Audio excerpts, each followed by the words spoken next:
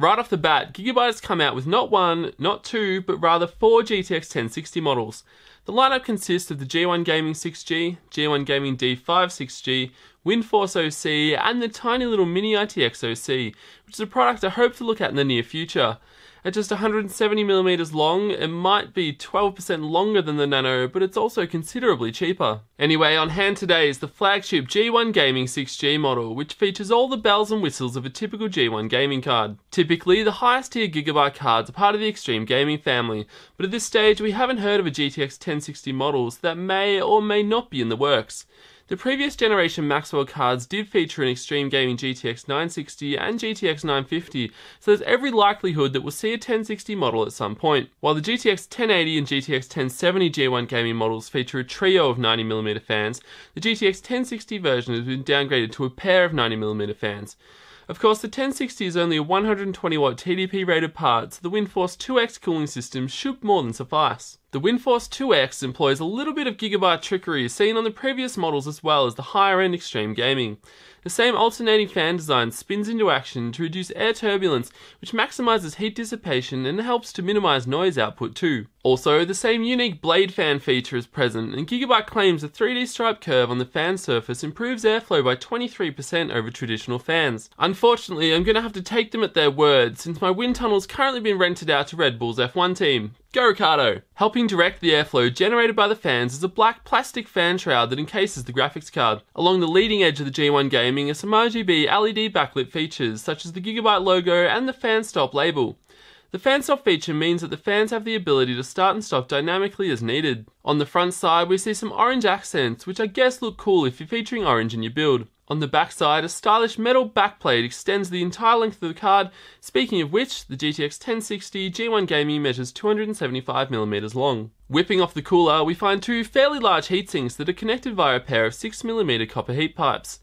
These are composite heat pipes which Gigabyte says boast 29% greater cooling capacity over regular heat pipes.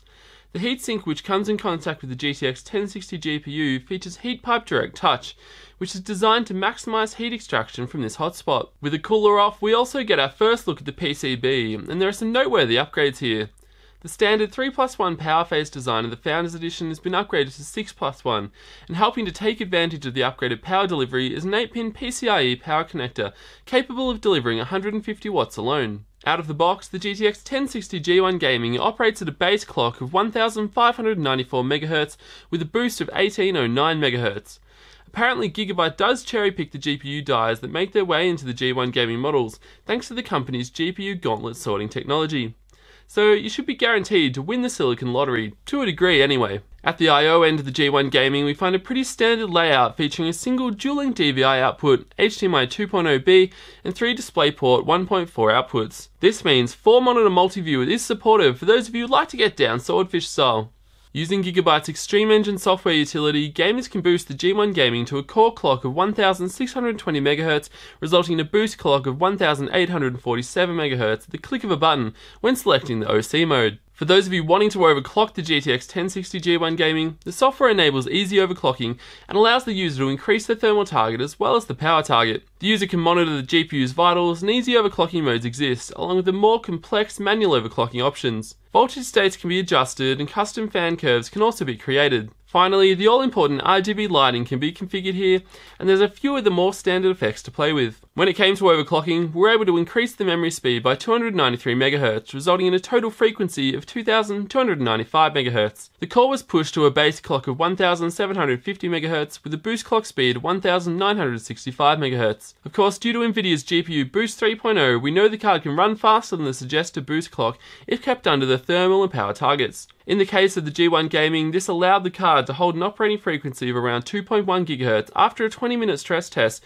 which is a good result. So with all that said, let's jump into the benchmarks and see how it performed. First up, we have Battlefield 4, and out of the box, the GTX 1060 G1 Gaming is just 3% faster than the Founders Edition, and it also matched the palette Super JetStream. Custom overclocking the G1 Gaming resulted in an average frame rate of 73 FPS, which was a decent 9% boost over the factory overclock. This time, we see a performance boost of 11% over the factory overclock when testing with Cry Primal. That's a pretty good result, though it did mean that out of the box and custom overclock, the G1 Gaming only matched the Super JetStream. We find much the same when testing with Wars Battlefront. Through overclocking, we're able to extract 10% more performance, making the G1 Gaming 12% faster than the stock Founders Edition. The overclocking gains in the Division weren't as strong as we've seen previously.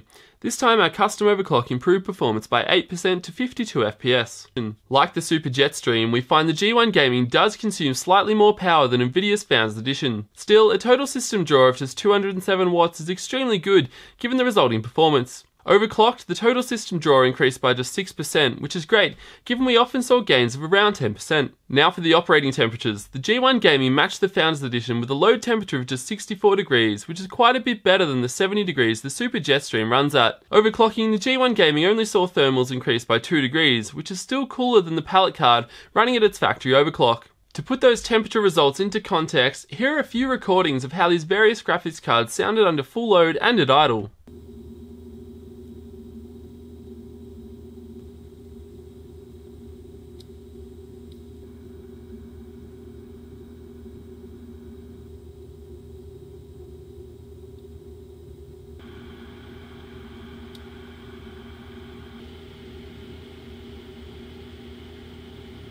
The G1 Gaming is a nice upgrade over the Founders Edition for those that don't require a blower style cooler, which I assume is a good many of you. The revised PCB design and upgraded power input mean you aren't in danger of overdrawing from the PCI Express slot when overclocking. The beefy cooler also allows the G1 Gaming to stay cool and quiet even when operating at over 2 GHz. When compared to the Palette GTX 1060 Super JetStream, the G1 Gaming does run cooler, but that's about it. The custom overclocking performance is about the same, and the operating volume is also very similar. Gigabyte certainly has the better cooler, so for me, this just gets their card over the line. Price-wise, it's still difficult to accurately gauge where these cards are coming in. The model reviewed here is currently selling for $290 or 500 Aussie, which is a bit rich. That said, the GTX 1060 D5 6G version of this card is priced at $250 US, though it's currently out of stock everywhere I looked. Realistically, I don't suggest spending much more than $250 US or 450 AU on a GTX 1060 graphics card. Much beyond that, the cost per frame becomes way too high. Overall, the Gigabyte GTX 1060 G1 Gaming is a nice 1060 graphics card that delivers on all fronts. Having been impressed with this Gigabyte 1060, I'm very keen to check out the compact ITX version, so hopefully I can get my hands on that one soon. Thanks for joining me for another graphics card review and benchmark. What do you guys think of the 1060 G1 Gaming? Let me know in the comments. I'm your host Matt as always, and I'll see you guys next time.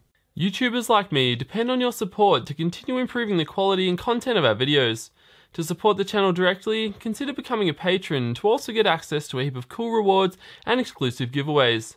Also, don't forget you can check prices and buy the products I looked at in this video through the Amazon links in the video description below.